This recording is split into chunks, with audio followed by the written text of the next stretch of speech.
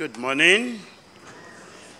We will sing together from Sacred Songs and Solos, number 500,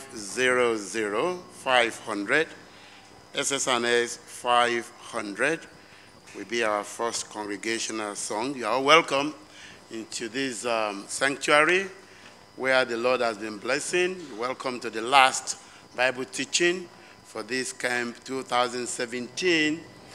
We pray that the great God of heaven will revive us again, just as the choir have prayed in their rendition. And before that revival medley, we had a string quartet. Now it's our turn to blend our voices to sing together. You on the webcast, we are remembering you as well. You can as well join us in the singing. If you have your SSNS with you, as some of you normally do, you open to that. As we sing together hymn number 500, you are welcome to our Bible teaching this morning. We're going to have Brother Godwin to lead us, and we take the first verse together, the second verse, all our ladies, the third verse, all our gentlemen, then the fourth verse. All of us, we take that together, and it says, "One is our Master, the blessed Redeemer. Strong is the bond that unites us in him. Brethren in Jesus, let us be faithful." Let's sing that with that assurance in our hearts. 500, Brother Godwin.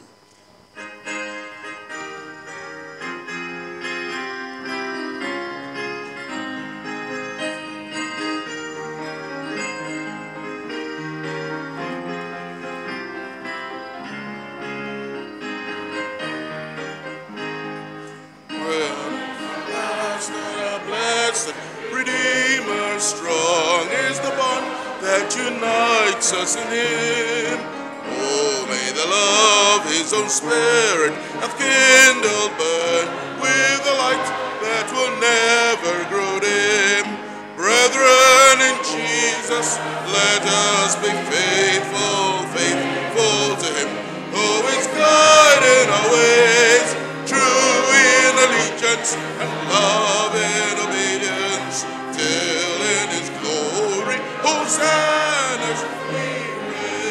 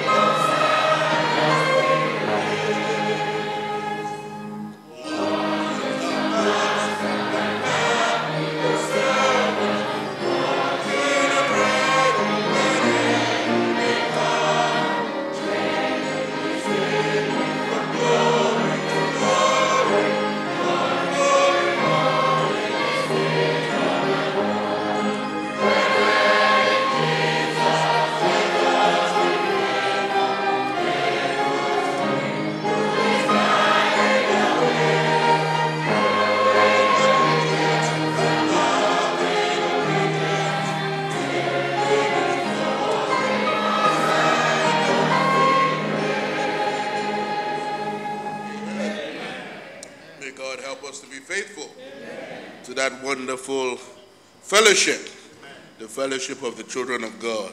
506, SSNS 506 will be our next song. Blessed be the tie that binds our hearts in Christian love.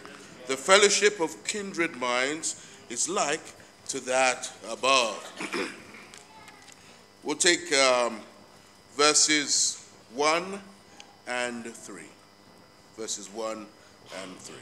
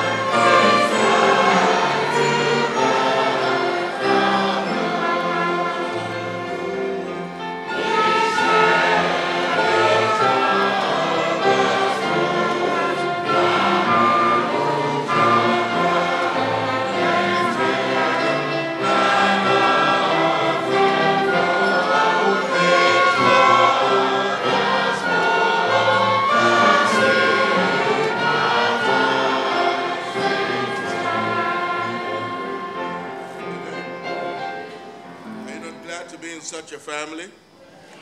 We're going to take our next song. I'm so glad I'm a part of the family of God.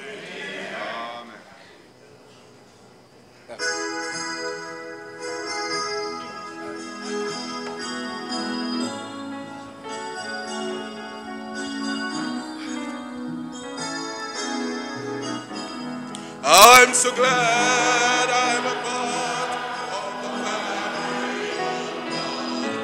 I've been washed in the fountain, cleansed by His blood, joined hands with Jesus as we travel His soul.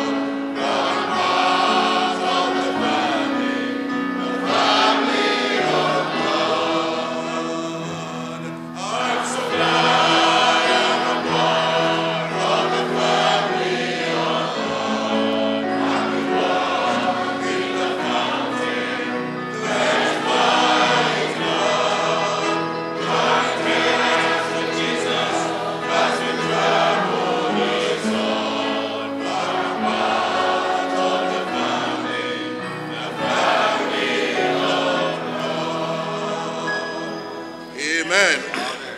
You know, and as we're part of that family through salvation down here below, we're going to be joined very soon with a larger family. 228. The church's one foundation is Jesus Christ the Lord. And as it begins to go through all that, despite all she passes through, she's got a goal. She's got an end, she's got a name. And it finishes in verse 5 with a prayer. Oh, happy ones and holy, Lord, give us grace, that we, like them, the meek and lowly, on high may dwell with thee. We're going to take all the verses through. Verse 1, everybody. Verse 2, let's have the children sing that.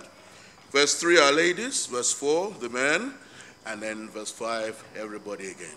Am I clear? Okay.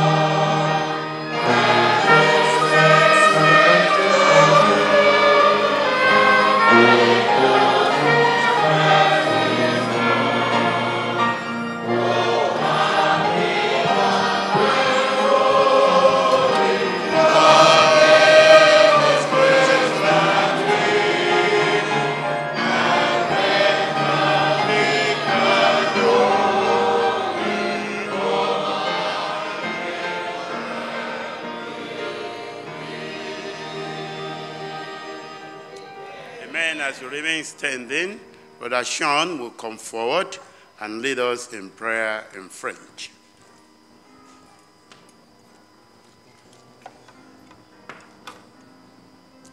Seigneur Jésus, nous te disons merci.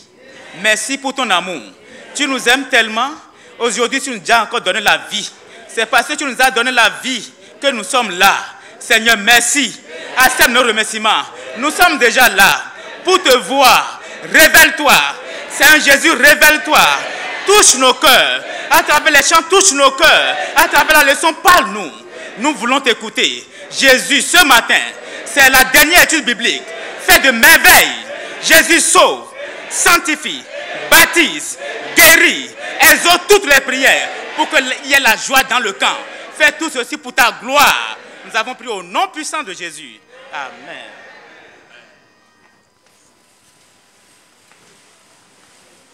Once again, you are welcome to our last Bible teaching for this camp meeting convention. May the Lord bless each and every one of you for coming. We like to appreciate our internet audience as well. May the Lord bless you wherever you may be. We know that the Lord who has been blessing us here will certainly bless you too. Okay, we're going to open to SSRNS number 4, the God of Abraham Praise. Before we sing that song, just to remind ourselves of the remainder of the activities that we have on our schedule. This afternoon, Youth Choir and Orchestra on this platform here at 1:45 in preparation for the young people's meeting at 3 p.m. And then evening revival and evangelistic service back here at 7:30. Tomorrow, Saturday, general morning prayer. That's going to be the last one. We want to encourage you to be part of that.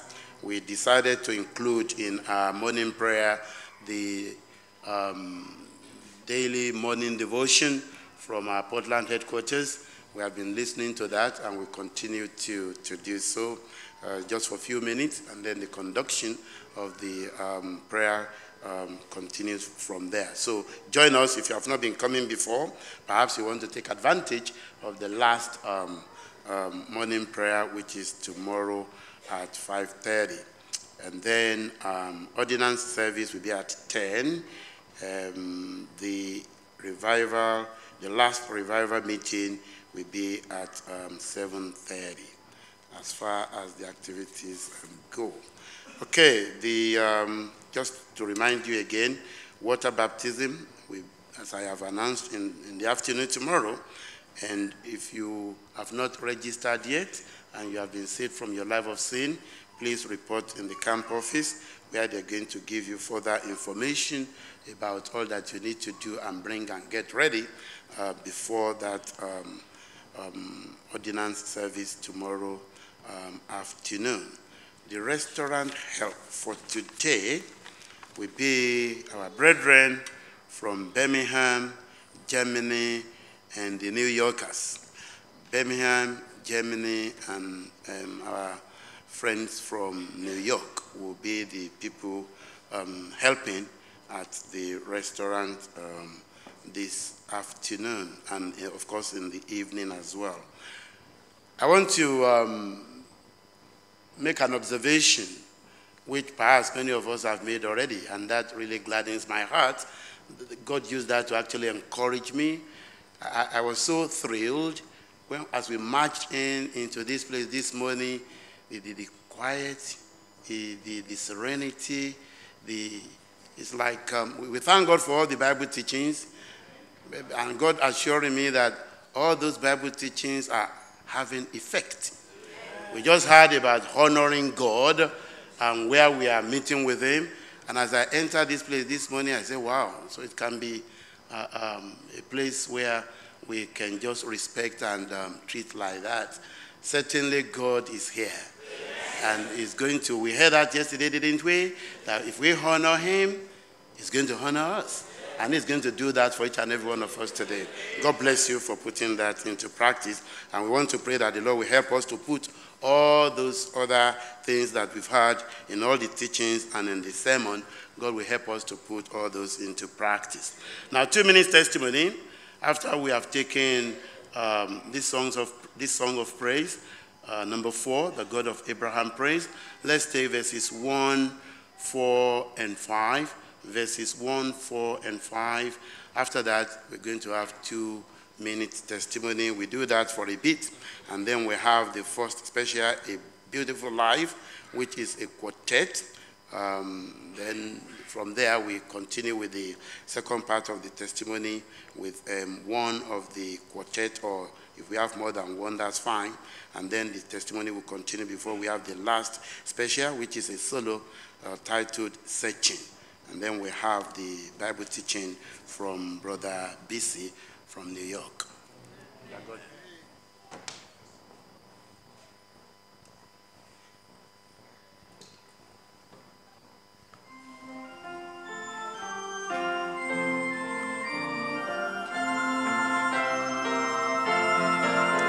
The God of Abraham, praise you, great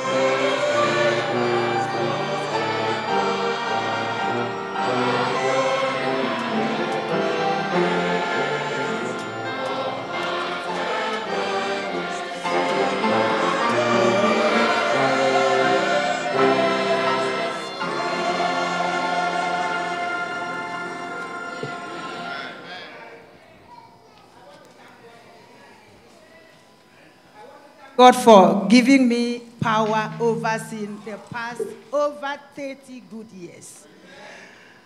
Before then, in my about 17 years, I was in a secondary school. I met a senior prefect.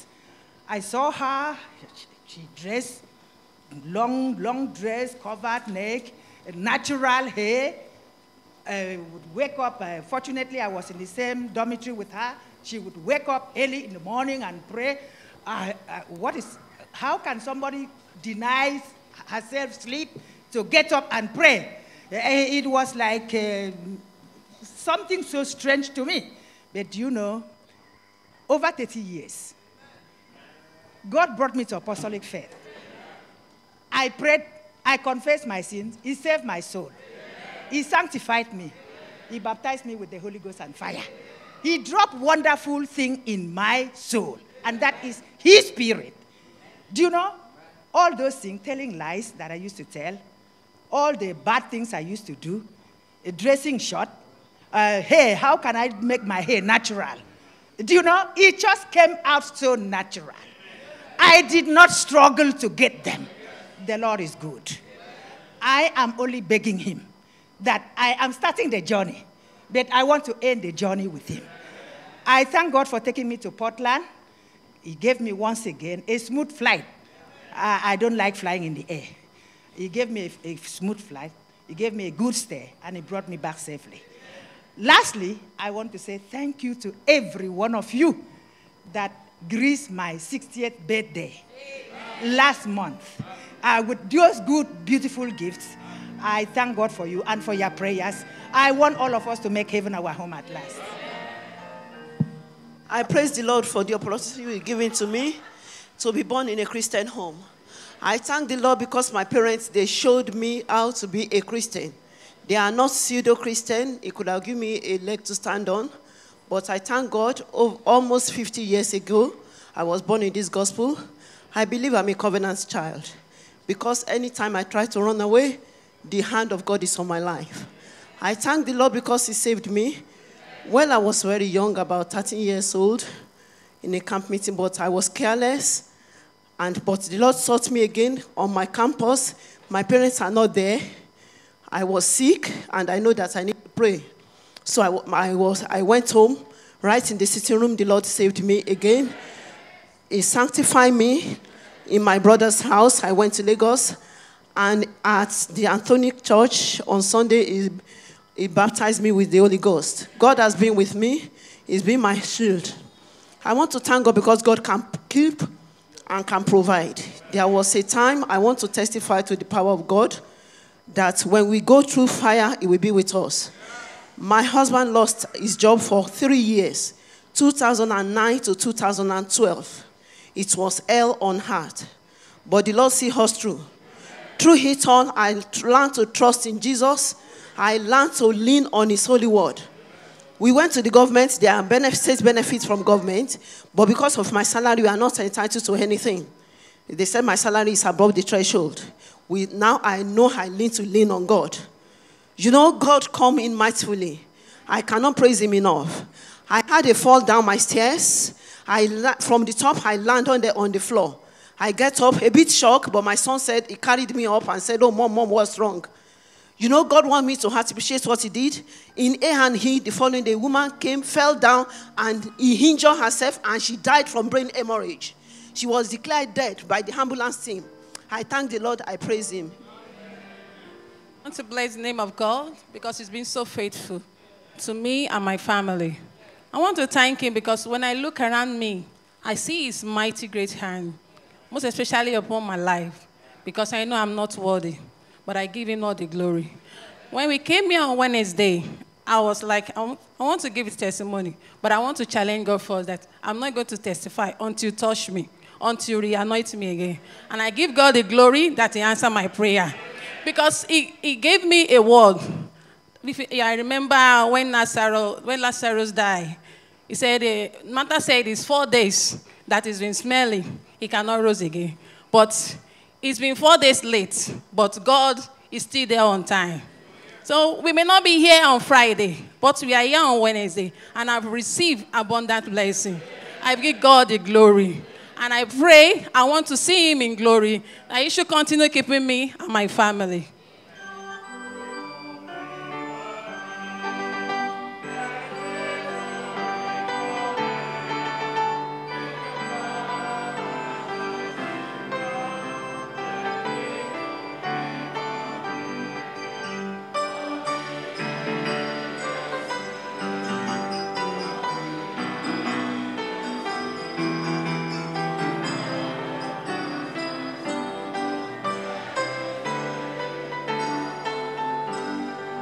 Louez le Seigneur pour moi. Praise God on my behalf. Quand je suis arrivé à cet évangile, on m'a dit d'aller devant et prier et chercher mon salut. J'ai prié, le Seigneur m'a sauvé. When I came, I was asked to go to the altar to pray for my salvation. J'ai continué. I prayed, he saved me. J'ai continué, il m'a sanctifié, il m'a baptisé dans le Saint-Esprit. I continued, he sanctified me and baptized me with the Holy Spirit. J'ai décidé de travailler pour le Seigneur. Ce qui m'a marqué quand j'ai commencé par travailler pour le Seigneur, est qu'un jour, j'étais en mission, je devais quitter mon centre pour aller sur une autre branche. Et je devais apporter les leçons et les cantiques parce que nous étions sur les dernières leçons. Alors, je devais parcourir 40 km. J'ai mis toutes les leçons, les livres qu'on a sur ma moto derrière. Et j'allais, après 30 km, le ciel était assombri, la pluie voudrait tomber. et la pluie était au top. On sentait la fraîcheur du vent. Automatiquement, ma moto s'est stoppée. Ça s'est arrêté comme ça. Mais j'ai dit, Dieu, qu'est-ce qui se passe? Qu'est-ce qui se passe, mon Dieu? Qu'est-ce qui se passe, mon Dieu? Pourquoi la moto s'est arrêtée? One day I had the Sunday school books and other stuff on my it's not bicycle, motorcycle, yeah. And as I was about going, it started raining, and it was so much that at some point the motorcycle just stopped. Alors, quand ma moto s'est arrêtée comme ça, j'ai commencé par me plaindre parce que si il pleuvait, les leçons, les livres, tout vont mouiller. Alors, il me restait 10 km pour aller sur mon centre. Et mon dirigeant m'attendait. Alors, je suis resté là pendant 15 minutes. Je sentais la fraîcheur de la pluie. Après 15 minutes, j'ai démarré et la moto a pris. Hey, when it stopped, when the motorcycle stopped, I was so worried because they were waiting for me in my branch church, and I was so worried. I prayed, and then the motorcycle just started working again. Mais après 15 minutes, quand j'ai continué, j'ai vu déjà la pluie était déjà tombée, l'eau était partout, et j'étais étonné. Et c'est là que Dieu m'a dit que si c'est moi qui t'ai arrêté là-bas, pour que les leçons ne soient pas mouillées, pour que tu arrives à ton église. After 15 minutes, I saw that the rains had falling and everywhere was just so wet that God reminded me that he actually was the one that stopped the motorcycle so that all those things wouldn't get spoiled. C'est un miracle dans ma vie. Louez le Seigneur, je veux le servir jusqu'au bout. I will serve God till the end of my life. My soul, I thank God he sanctified me. I thank God he baptized me with the Holy Ghost. He's a faithful God in my life. I thank him for my family. I thank him that I belong to God's family. And I'm looking forward to belong to God's family in heaven one day. Amen. So, I want to thank God for sanctifying me. I want to thank God because earlier in May I did my SATs, so I told God to help me. So last week Friday I got my results and I passed all of my SATs. It's God for He's a God of deliverance. I want to thank him for saving my soul. I didn't want to come for the camp meeting, but I was encouraged by my mom, and I was telling God that God Almighty should come and help me. 2 days ago, I was having slight headache. Like side of my head was so bad, I could not even do anything. I was having this serious headache. I told God he has already saved me to come and help me to press forward. And I didn't know God was trying to get my attention. I could not do anything. When I got back after the evening service, I jumped on my bed. I could not sleep. I didn't know God was trying to get my attention as well. So I laid on my bed. I couldn't sleep. I couldn't do anything. Around 2 a.m., God now said to me, he called me by my English name, said, Irene. He said, I know you, and I'm going to help you. And I said, God, thank God you know me, you're going to help me. So I said, praying. He said, don't worry. Everything you want, I'm going to give it to you. And I was thanking him, and he said one thing to me. He said, pour all your burdens upon me, and I will give you rest. So I just want to thank God for that promise, and I want to thank him for the salvation, and I want the children of God to pray for me, that God should help me put my feet in Christ to the end of my life. Thank you.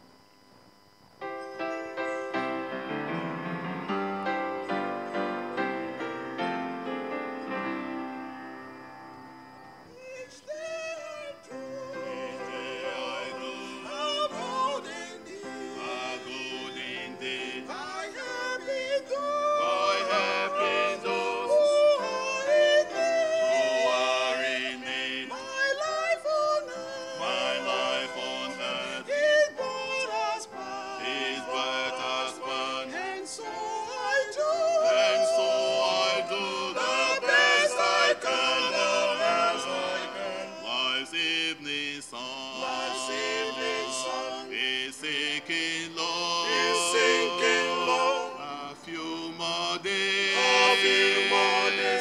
and I must go. And I must go to meet the deed, that I have done, where there will be no certain song,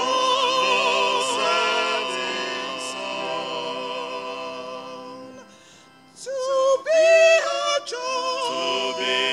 child of God each day. My light must shine along the way. I sing His praise. While ages roll, I strive to help some troubled soul. Life's evening sun is sinking low. A few more days, and I must go. To meet the deed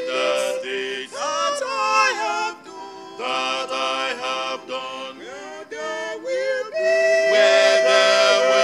be no certain song.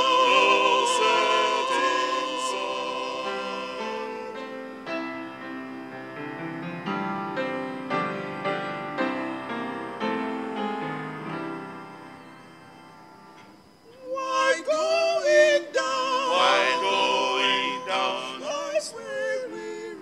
Life's weary road. I try to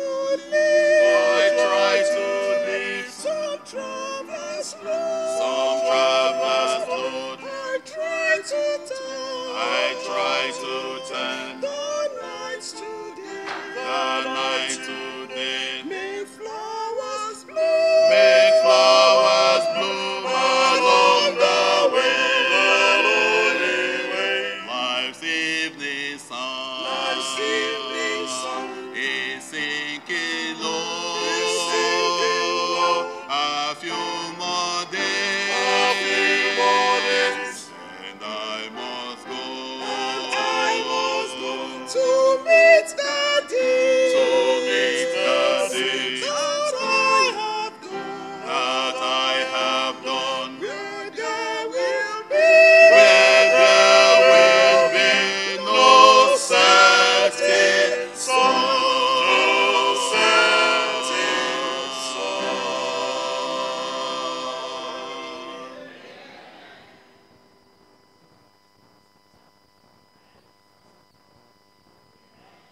God, that when I know Jesus, He saved my soul. He sanctified me. He baptized me at the Holy Ghost. I thank God that there is power in the blood of Jesus. I call Jesus, He answered me. In my room, I cry. And I hear her voice. He increased my faith. Thank Jesus.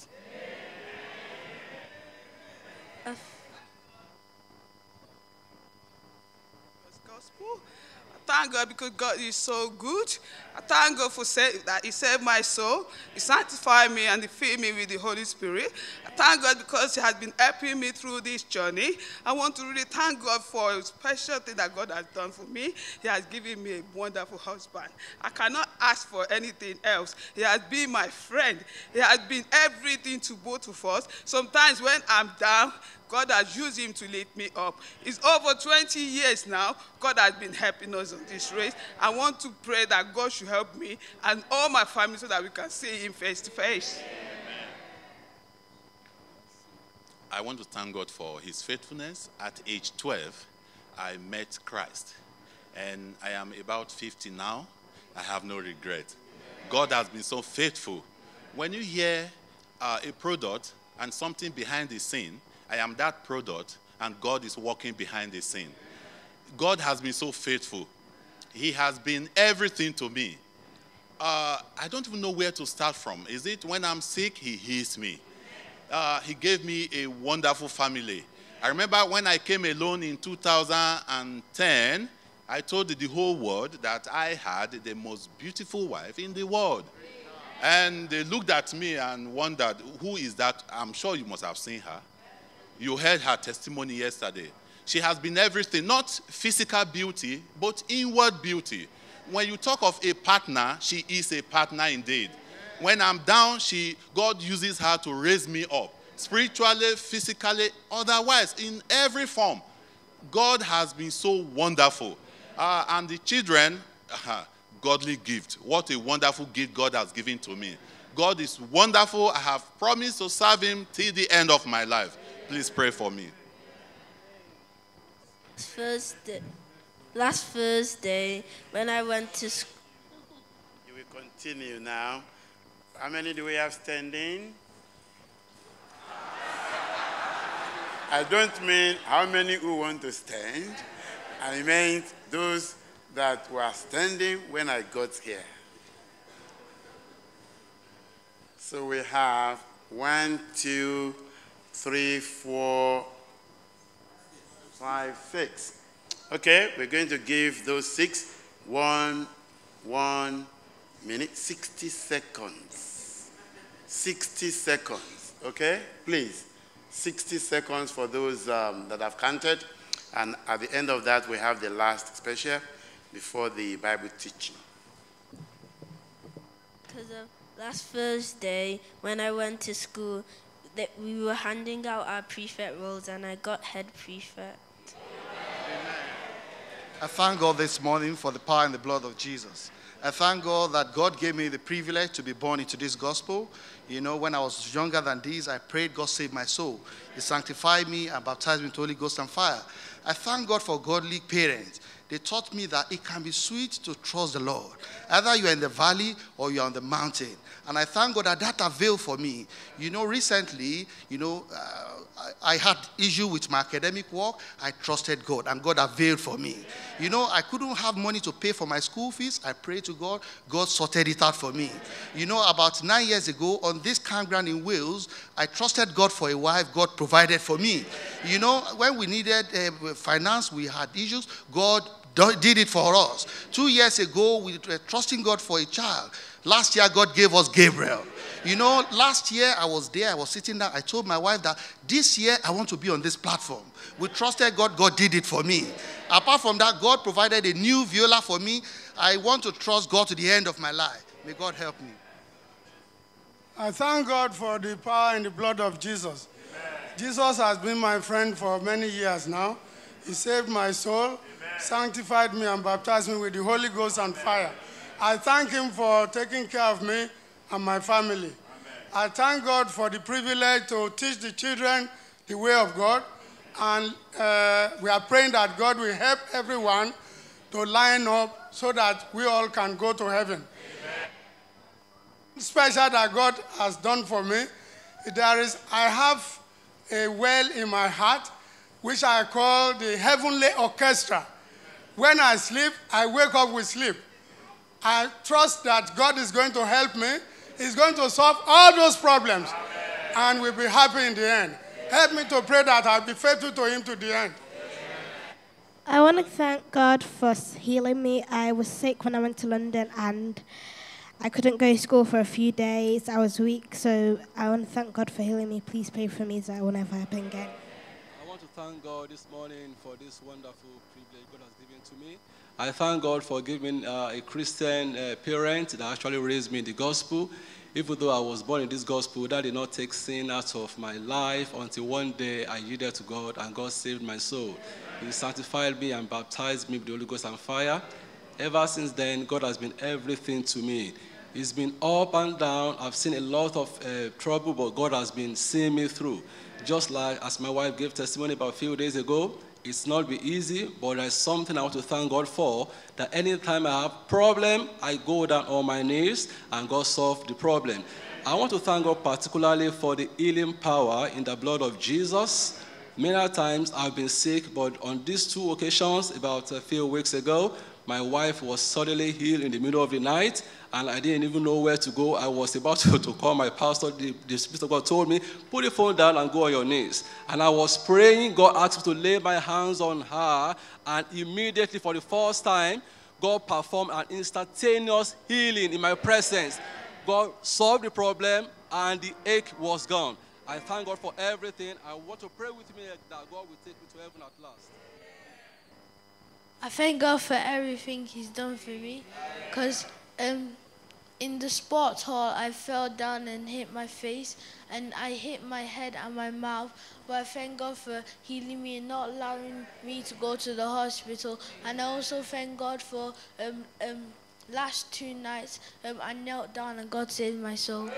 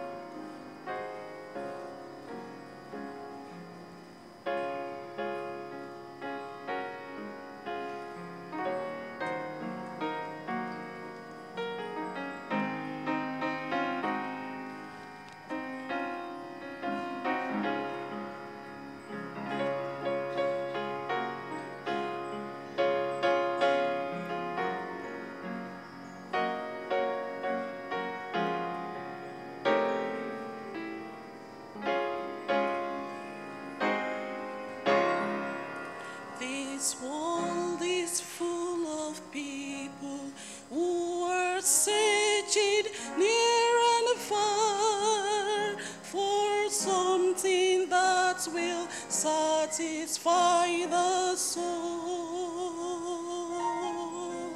They say, I want a pleasure that is real and will not mar, a joy that lasts, a peace that will console. So they are searching, searching, seeking in vain, searching for pleasure or deliverance from pain. Cease from idle searching, dry your every tear. There's no need of searching. Jesus is here. Now others in our universe are crushed by grief and pain, bent low with weight of weariness and woe.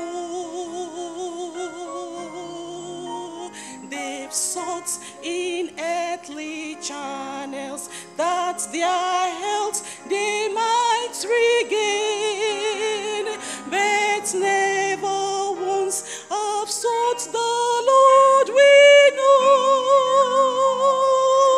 So they are searching, searching, seeking in vain, searching for pleasure or deliverance from pain.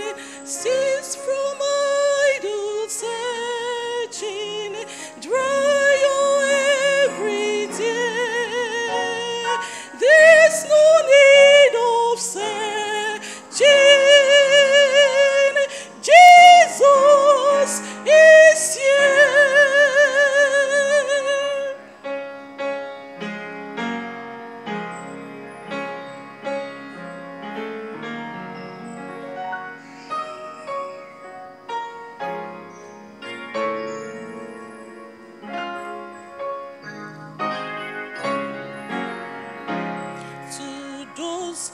seek through pleasure and deliverance from their ills, to those whose hearts are thirsting for relief. We say the blood of Jesus brings the joy that ever thrills, and peace is gained through fervent hearts believe. If you are searching, seeking in vain, searching for pleasure or deliverance from pain, cease from idle searching, dry your every tear. There's no need of searching, Jesus is here.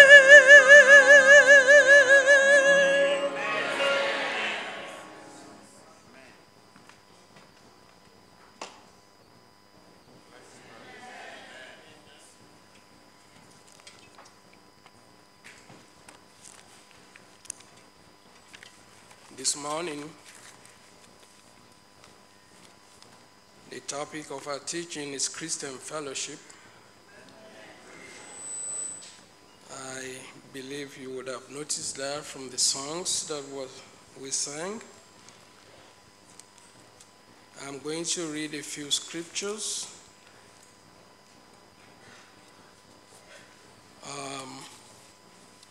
I'm going to start with 1 John chapter 1, verses 1 to 7.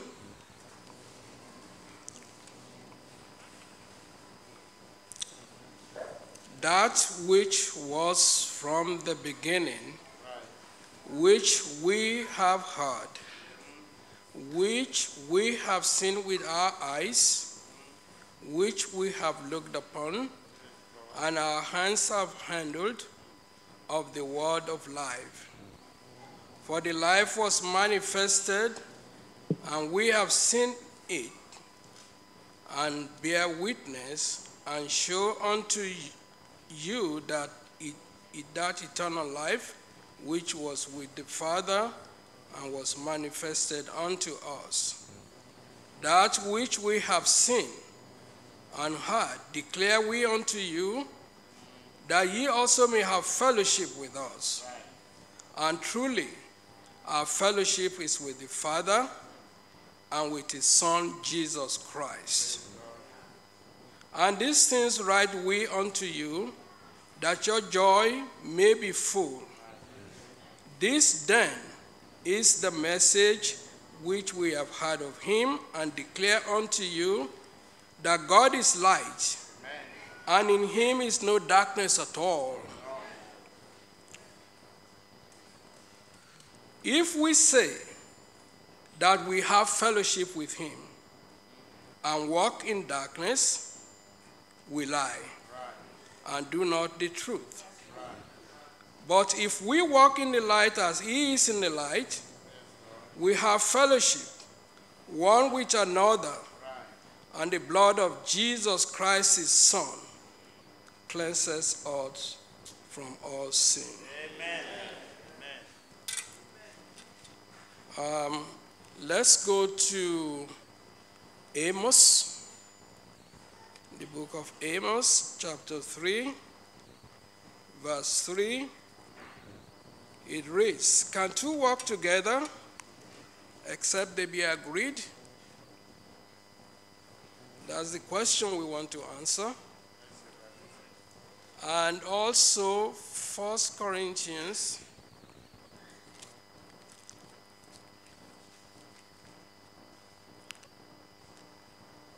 chapter 10, verse 31.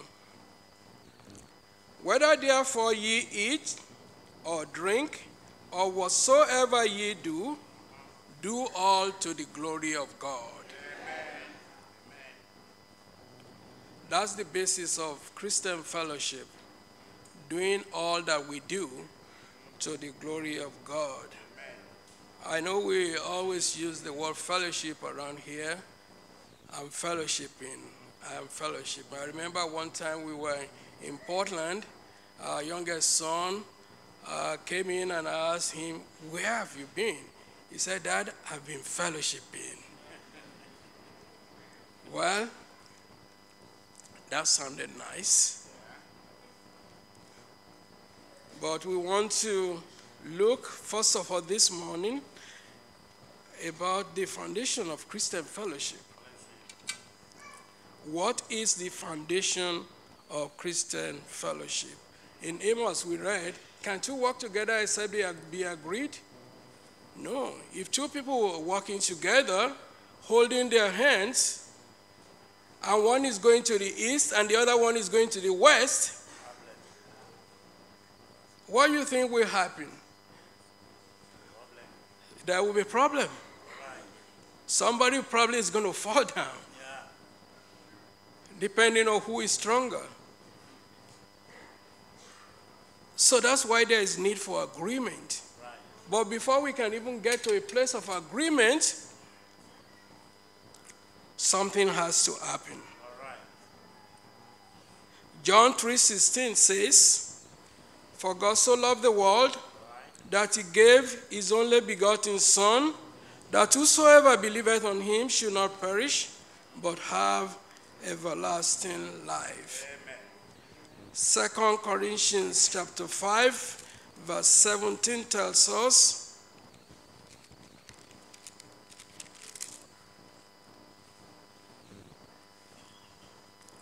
"Therefore, if any man be in Christ, he is a new creature. All things are passed away. Behold, all things are become new." You know, I want to declare to you this morning that fellowship, the idea of fellowshipping at all, began with God. God is the author of fellowship. You remember when he created man, he said it's not good for the man to be alone. I'm going to find a helpmate for him. The idea of two people coming together, that's fellowshipping. God does not only did he bring Adam and Eve together, God himself was there. It was God who will come down in the cool of the day and fellowship with them.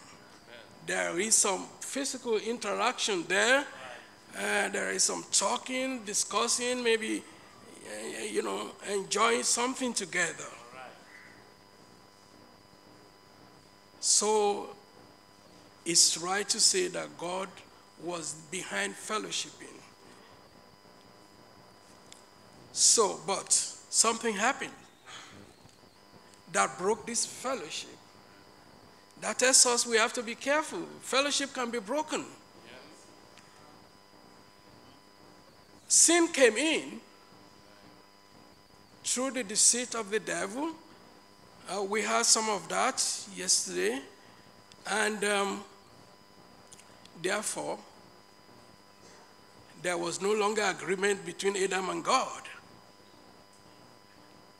You know, when God wants to fellowship with anyone, God is holy. So he demands that we be holy as well. So when Adam and Eve, when they did what God had told them not to do, instantaneously, that fellowship was broken. There was no longer boldness for them to appear before God.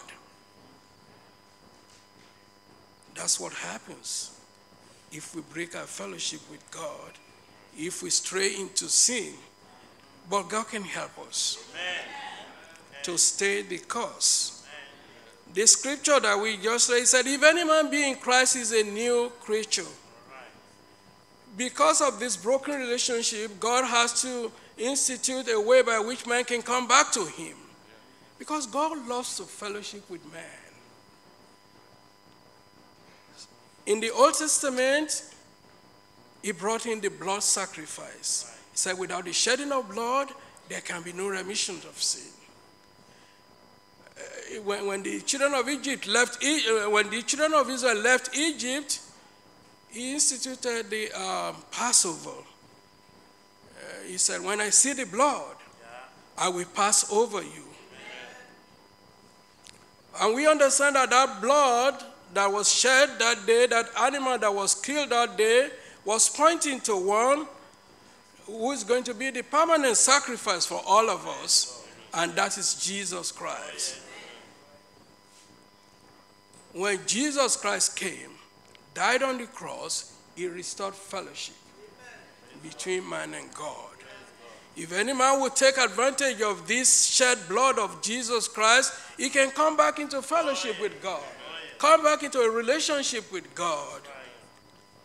That's why Paul said, if any man be in Christ, he is a new creature. All things are passed away. Behold, all things are become new. In 2 Corinthians also, chapter 6, verses 14 to 18,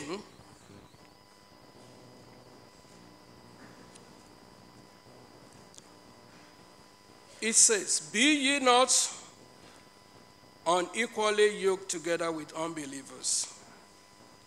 For what fellowship had righteousness with unrighteousness? And what communion had light with darkness? And what concord has Christ with Belial? Or what part hath he that believeth with an infidel? And what agreement hath the temple of God with idols? For ye are the temple of the living God. As God has said, I will dwell in them and walk in them, and I will be their God, and they shall be my people. Wherefore, come out from among them, and be ye separate, said the Lord, and touch not the unclean thing, and I will receive you, and will be a father unto you, and ye shall be my sons and daughters, said the Lord Almighty. That is the way to fellowship with God. So be not unequally yoked together with unbelievers. You know, the title Christian fellowship, it suggests that there might be some other kind of fellowship as well. We don't want to be part of those fellowships. We want to be in fellowship with believers. People who have reconciled with God. People who have made their calling and election sure. Those are who the people we want to fellowship with. You cannot tell me you are in fellowship with God and your intimate friends are unbelievers. The Word of God declares to us, what fellowship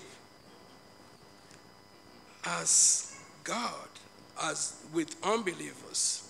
He said, what concord had Christ with Belial, or what part had he that believeth with an infidel? An infidel is someone who doesn't believe God. So if you have your problem, you take it to your infidel friend. Guess what he's going to tell you? He's going to tell you what the devil puts in his heart, not what God puts in his heart. So how can you fellowship with such a person? He said, show me your friend. I'll tell you who you are. We thank God we can take advantage, if we have not already taken advantage since the camp meeting started, of reconciling with God. Paul says somewhere, I beseech you, be ye reconciled with God. Not only is salvation one of the basis of fellowshipping with God. In John 17, we read, John 17,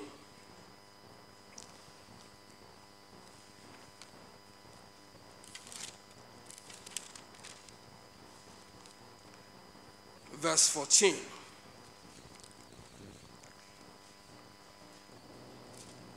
I have given them thy word. That is Jesus speaking here. And the world hated them because they are not of the world, even as I am not of the world. I pray not that thou shouldest take them out of the world, but that thou shouldest keep them from the evil.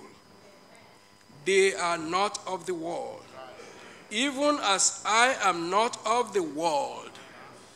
Sanctify them through thy truth. Thy word is truth. As thou hast sent me into the world, even so have I also sent them into the world. And for their sakes I sanctify myself, that they also might be sanctified through the truth.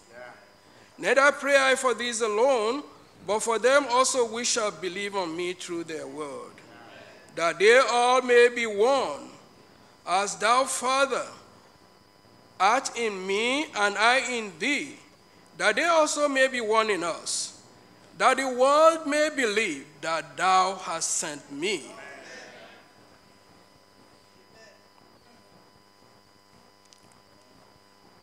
Fellowship with God requires that we be holy. You will see in these few verses that we just read that Jesus emphasized that we are not of the world. If you are born again, you are not of the world. And don't try to be a part of the world. If you try to be a part of the world, you destroy the fellowship that you have with God. This verse says in verse 21, it says that they all may be one. You know, fellowship requires companionship. It requires that we have mutual interest. How can you have companion with God or companionship with God without being holy? In one place in the Old Testament, God declared to the children of Israel, he said, be ye holy, even as I, your Lord, am holy. He said, for that cause he has separated them from the world. He used the word severed. That's a sharp break. Anyone who dares to be in fellowship with God and with other believers needs to be holy. He says, sanctify them through thy truth. Thy word is truth. You know, as believers, what this experience of sanctification, helps us along with is the need to not only submit one to another, but also to be in one accord. Tell me a church that's not in one accord. I'll tell you a church that is not sanctified. If we are sanctified as he is, he said we will be one, not only with the Father, but with ourselves. Amen. Also in the book of John, chapter 14, John chapter 14, let's read a few verses there. 26 says, but the Comforter, which is the Holy Ghost, whom the Father will send in my name, he shall teach you all things, and shall bring all things to your remembrance, whatsoever I have said unto you. In and the next chapter, verse 15, chapter 15, verses 26 until 27, he said, "But when the Comforter is come, whom I will send unto you from the Father, even the Spirit of truth, which proceeded from the Father, he shall testify of me, and ye also shall bear witness, because you have been with me from the beginning." In chapter 16, verses 7, from verse 7, it reads, "Nevertheless, I tell you the truth. It is expedient for me that I go away, for if I go not away, the Comforter will not come unto you. But if I depart, I will send him unto you. And when he is come, he will reprove the world of sin and of righteousness and of judgment and of sin, because they believe not on me. Of righteousness, because I go to my Father, and ye see me no more. Of judgment, because the prince of this world is judged. I have yet many things to say unto you, but ye cannot bear them now. Howbeit, when he, the Spirit of truth, is come, he will guide you into all truth.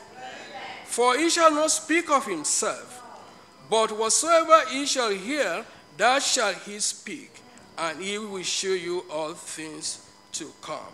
He shall glorify me, and for he shall receive of mine, and show it unto you." Here we see Jesus telling his disciples about the Holy Spirit. When Jesus was in the world, Jesus showed them everything, told them everything, all that they need to know. But in order for God to company with us, he has to be in us.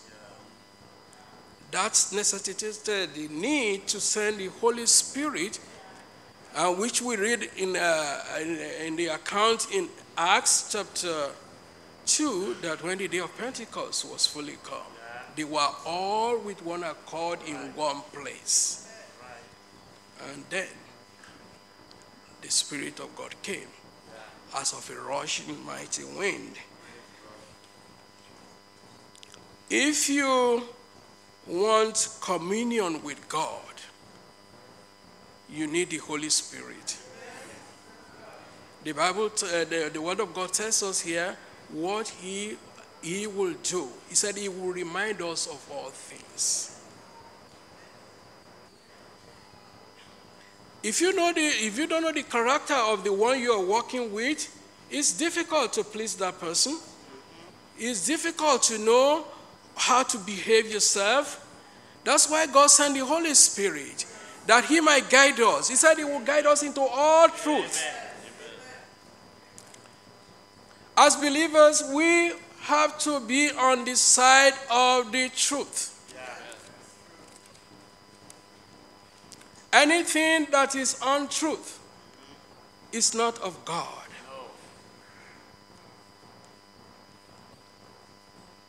In order to be of the truth, we need to have the indwelling of the Holy Spirit. In the Old Testament, it declares that ears shall hear a word behind you, telling you, this is the way, walk ye in it. That function the Holy Spirit has come to fulfill.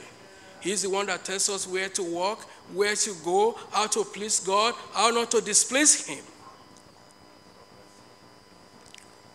So these three experiences, these three Christian experiences are the basis of fellowship, of Christian fellowship. We're talking about Christian fellowship, a fellowship of believers. And that fellowship will be nothing if God is not in it. God has to be in it. For God to be in it, we need to be saved. For God to be in it, we need to be sanctified, and we need to be baptized with the Holy Ghost. Having said that much, since my topic is not the foundational experiences, we already talked about that during this camp meeting. I just want to highlight a few things that will promote Christian fellowship. We already said in Amos 3:3 that the two have to agree.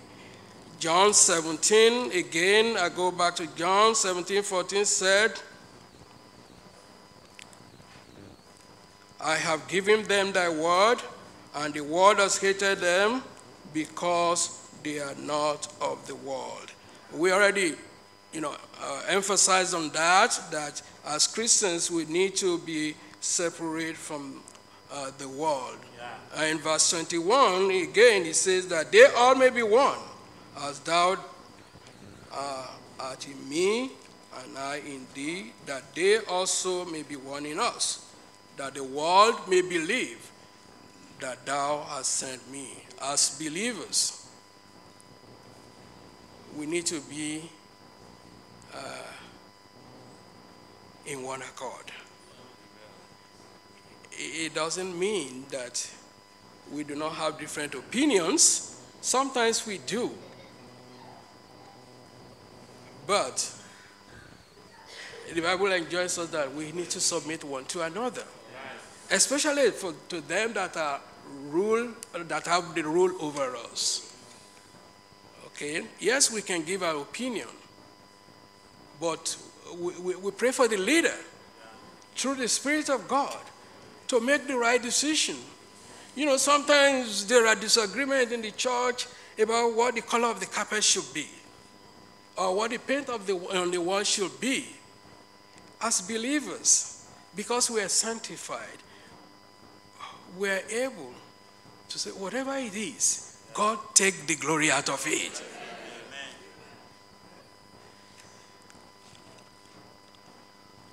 Amen. This unity among believers, the psalmist compared it to the anointing that comes upon the high priest. In the book of Psalms, chapter 133, it says, behold, how good and how pleasant it is for brethren to dwell together in unity. It is like the precious ointment upon the head that ran down the beard, even Aaron's beard that went down to the skirts of his garment, as the dew of Hermon, and as the dew that descended upon the mountain of Zion. For there the Lord commanded blessing, even life forevermore. If we want God to command his blessings on us, we need to dwell together in unity. 1 John, again, chapter 1, that we read earlier. Let's go back and read the 6th and 7th verses of 1 John, chapter 1. If we say we have fellowship with him and walk in darkness, we lie and do not the truth. But if we walk in the light, as he is in the light, we have fellowship one with another. Jesus is the light of the world. If we walk according to the light, that's going to bring in fellowship. If you are walking in the light, I am walking in the light, everyone walking in the light, we all be on the same page.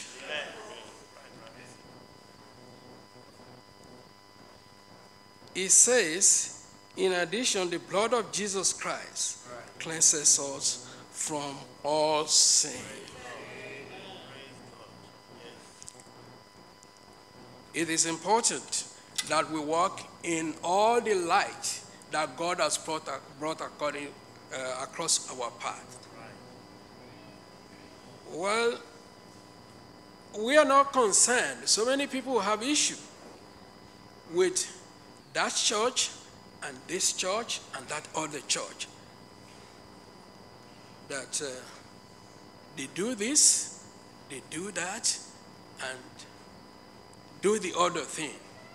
Why are we not doing? But my question to you is that all that we have heard, not only in this camp meeting, since we came into the apostolic faith, which of it do you have a problem with? If you don't have a problem with any of it, Why concern yourself about what they do over there and what they do over there and what they do over there? You do not have to concern yourself. We will be judged by the light that God shines across our path.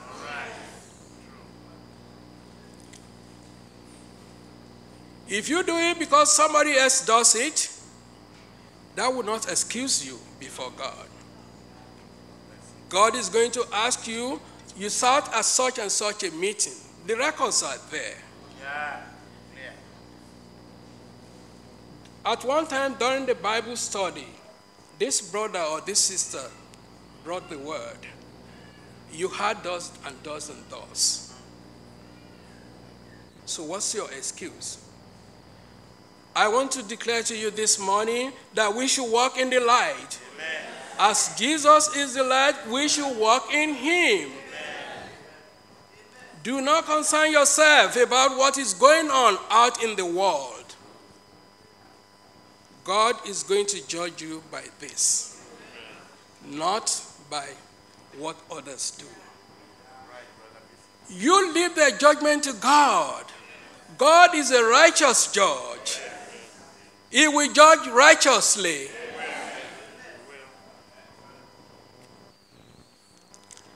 Another way of promoting Christian fellowship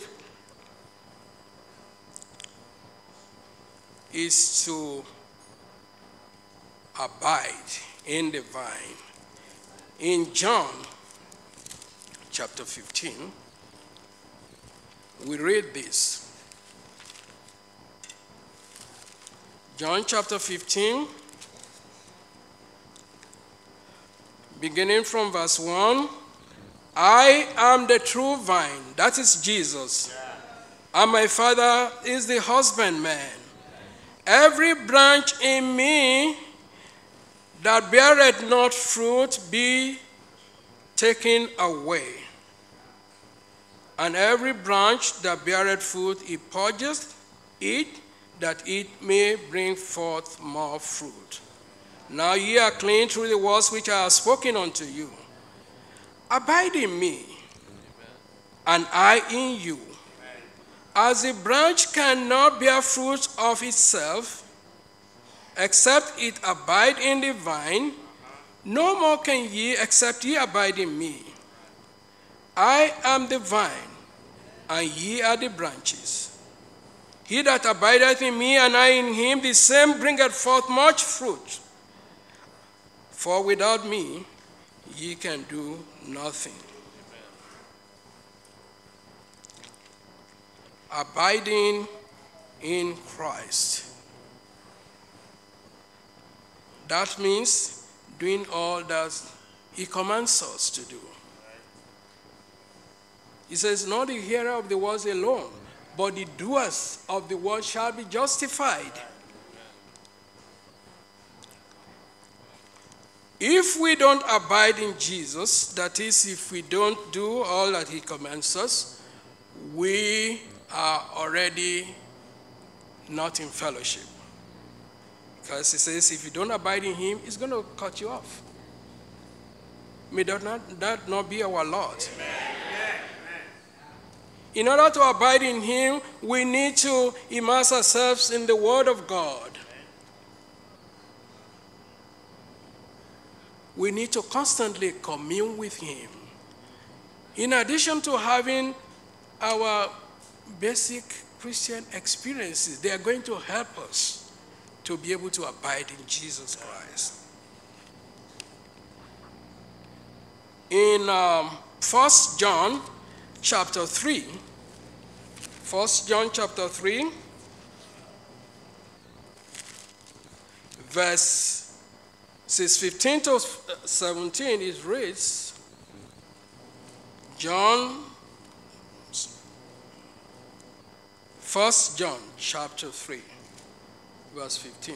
Whosoever hateth his brother is a murderer, and ye know that no murderer no murderer hath eternal life abiding in him. Hereby perceive we the love of God, because he laid down his life for us. and we ought to lay down our lives for the brethren. But whosoever had this was good, and seeth his brother have need, and shutteth up his bowel of compassion from him, how dwelleth the love of God in him? It's so important for us to exhibit the love of God for Christian fellowship to continue. You know, we are described as branches.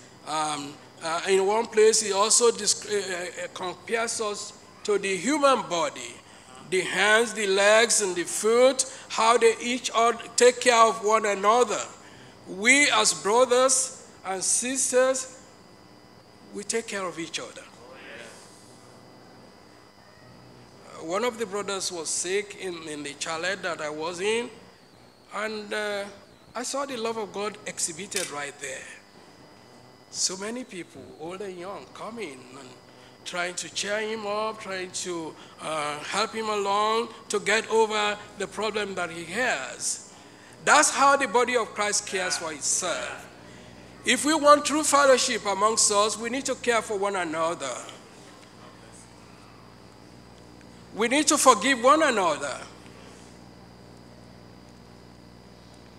In Matthew chapter 5, Jesus described a situation where you have a difference between you and your brother, and you, knowing that in your mind, come forward to the altar to pray. It tells us to leave our gifts at the altar, go back and be reconciled with our brother, and then come back and offer our prayers. In other words, God will not hear our prayers if we do not forgive one another. Peter asked Jesus how many times. Jesus told him, I didn't say 7 times, I said 70 times 7. That's a lot of times. You must have no other business then. If you want to offend your brother 470 times, that's awfully difficult. In other words, Jesus is saying we should forgive at all times. Amen. That will promote Christian fellowship. In Hebrews chapter 13, verse 1, it says, let brotherly love continue. He said, let brotherly love continue. He said, because of brotherly love, he said in verse 2, be not forgetful to entertain strangers, for hereby we have entertained angels unawares. Not only must we take care of each other, those that come into our midst, we want to win them for Christ, we need also to embrace them. It's not that we like what they are doing, but we want them to see the love of Christ in us. He said, by this shall all men know if you have, that ye are my disciples, if you have love one for another. We can go on and on about what does constitute a Christian fellowship, or how Christian fellowship can be held. I just want to cite 2 examples of a Christian fellowship when it hurts and when it helps. You know, in 1 Corinthians chapter 1, I'm not going to read, but the point there was that in the church in Corinth, there was so much disagreement amongst them. One is saying, I'm for Brother Isaac. The other is saying, I'm for Brother Peter. One said, I'm for Apollos. The other said, I am. Another group says, I am for Paul. Well, Paul was asking them the question, Christ was not crucified for you. Our focus has to be Christ. Yeah. In the church of God, we don't have camps. You notice that in our convention, we don't present platforms, because their platforms are subject to changes. We present the Word of God. The Word of God is our platform. There is no need to be in one camp or the other camp. We are all together.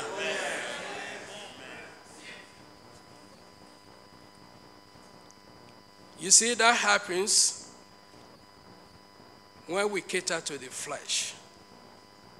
The flesh itself doesn't profit anything, the Bible says. But the church in Berea, they showed us an example that we need to follow. In the book of Acts chapter 17, the book of Acts chapter 17, verses 10 and 11, it says, "And the brethren immediately sent Paul and Silas by night unto Berea, who coming thither went into the synagogue of the Jews. They were more noble than those in Thessalonica, in that they received the word of God with all readiness of mind, and searched the scripture daily, whether those things were so."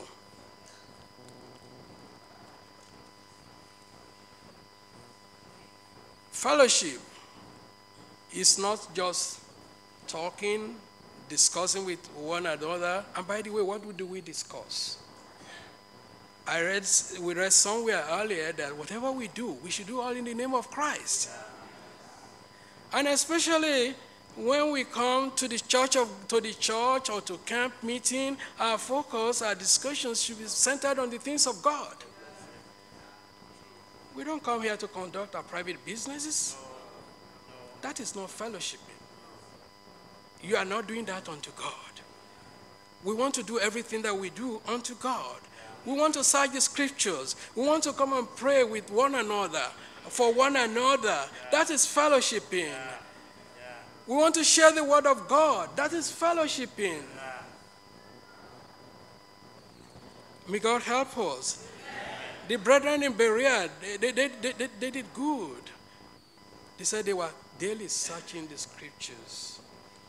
That should be our focus. Our focus should be the coming of Jesus Christ. That's what we should discuss among ourselves. When is Jesus coming? My brother, my sister, we need to be ready. He said, if we have if we have this hope in ourselves, we purify ourselves, even as He is pure. You know, discussing about some football stars, or baseball, or soccer, or some people, especially the younger one, they can tell you all the statistics of each and every important player. That's not what we're here to discuss. We are here to talk about Jesus. That will promote fellowship. We are here to be a tarry at the altars. That will promote fellowship. You know, catering to carnal things will not bring fellowship. I want to conclude this morning with the same scripture that our Superintendent General concluded yesterday. That's in Malachi chapter 3, verse 16. It says, "They that fear the Lord spake often one to another, and the Lord hearkened and heard it. And a book of remembrance was written before Him for them that fear the Lord, and that thought upon His name." Do you want a book of remembrance before God? Talk about the things of God. Discuss about the coming of Jesus again. He said, in that day, you will be God's. He said, when He makes up His jewel, there is a greater fellowship coming. That is at the marriage supper of the Lamb. May God help us to be there.